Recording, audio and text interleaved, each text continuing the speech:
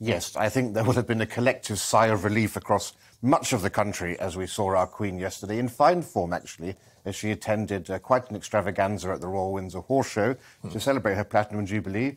And, of course, she was in her element there because she loves horses. There were 500 horses there, 1,000 performers, the star-studded cast, including Dame Helen Mirren and Catherine Jenkins, and naturally, of course, Tom Cruise, because when you think of the Queen, who automatically doesn't think of that diminutive doyen of Hollywood? Yes. But she absolutely loved the occasion. And the day before, when her daughter, Princess Anne, had seen it, she said that her mother was absolutely going to love it, and she got quite emotional about it, actually. Yes, yeah. This also reaffirms this thing lots of people have been saying. She's not ill, she's old. Let's not forget she's 96 years old. She's she's doing an incredible job, still working, still out and about. She's not obviously in a wheelchair, which there was some speculation she might do that. This almost lifts the mood of the nation and helps us prepare for the celebrations we're going to have in a few weeks' time. That's exactly right. We have to remember the Queen is 96. Yes, she looks rather more frail than we're used to seeing her because we haven't seen her that much in a while.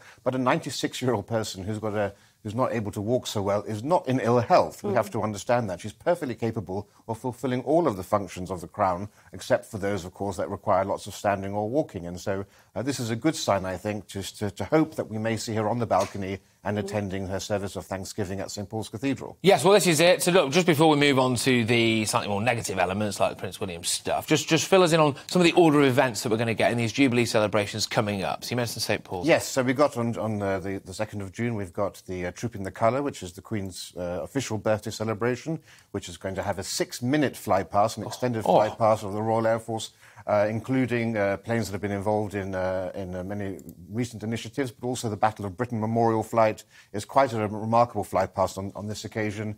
And then we're going to have, after that, the service of Thanksgiving at St Paul's Cathedral. There's going to be a party at the Palace concert with various celebrities appearing there. And, of course, the big Jubilee lunch, which will be a huge party. And there will be, of course, we know more street parties taking place this year than there were for the Golden Jubilee or the Diamond Jubilee. So I think that's a great positive sign.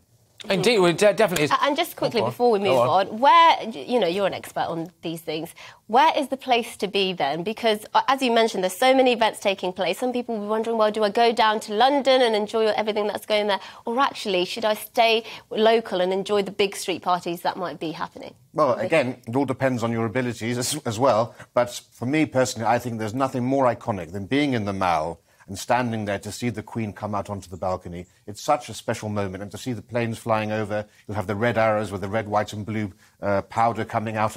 And it's really one of those memories that you will always remember. And if you have children, bring them, because they'll tell their grandchildren about the day they saw the Queen.